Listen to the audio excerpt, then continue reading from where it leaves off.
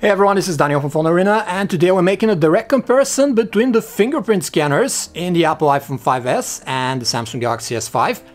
Apple shifted the mobile biometry paradigm with this unique Touch ID sensor that it embedded in the home key.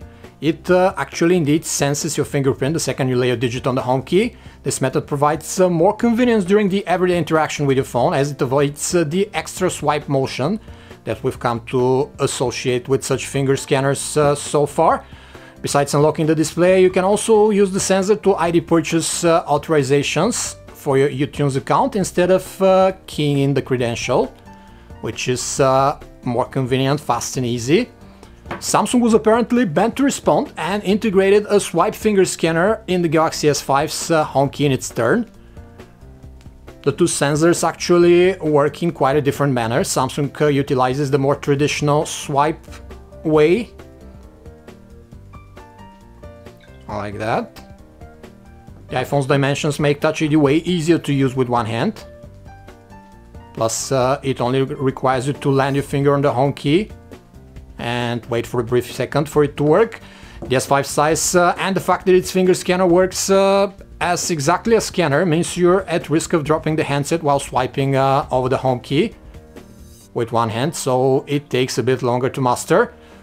Samsung also leverages the finger scanner for secure payment authorizations when purchasing content with Samsung services, and also adds a convenient PayPal authorization which works in 26 countries.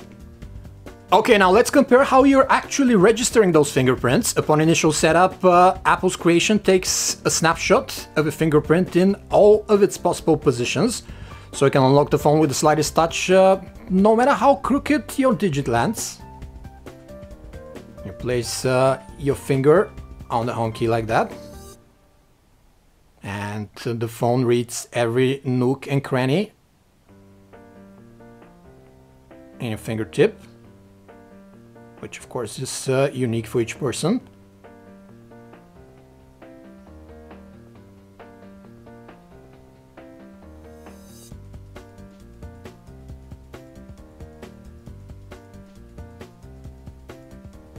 And now here comes the trick. Apple asks you to actually rest the edges of your finger on the home button repeatedly.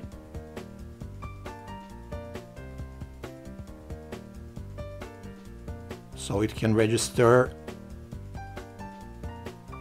the sides of the fingertip quickly. That's it. So no matter actually how your finger lands on the home key, it will ask you for a password at the beginning. No matter if you put it straight on, like that, or a little bit on the side, depending on how you're holding your handset, it will still unlock the phone, authorize your iTunes purchases, and so on. Let's see how Samsung does it. Its finger scanner is actually exactly that, a scanner. So you need to swipe like that, which would be very uncomfortable if you're holding the phone with one hand. You actually have to use the other hand and then swipe over the home key. But there's this little trick we want to show you. If you swipe the way you would unlock your handset when holding it with one hand, something like that, in a diagonal way to the home key, not perpendicular, you will actually in the end be able to unlock your Samsung Galaxy S5 with one hand using the finger scanner. That's it. You need to enter a password, of course, just like with Apple's Touch ID. Here we go. Now it will ask you which unlock method you want to use. Fingerprint lock is enabled, and let's check it out. Okay, this little animation here shows you that the fingerprint method is selected. And here you go. So for those who say that Samsung Galaxy S5 cannot be unlocked with the fingerprint sensor while holding the phone with one hand, that's not true. You can actually figure it out. It's just harder to master due to the Galaxy S5's dimensions in comparison with the iPhone 5s. And also the fact that its finger scanner requires you to swipe over it instead of simple touching like on the Apple iPhone 5S. So all in all, the Samsung Galaxy S5 has a pretty versatile finger scanner. It's just not as convenient to use as the Touch ID on the Apple iPhone 5S, but it definitely works as advertised.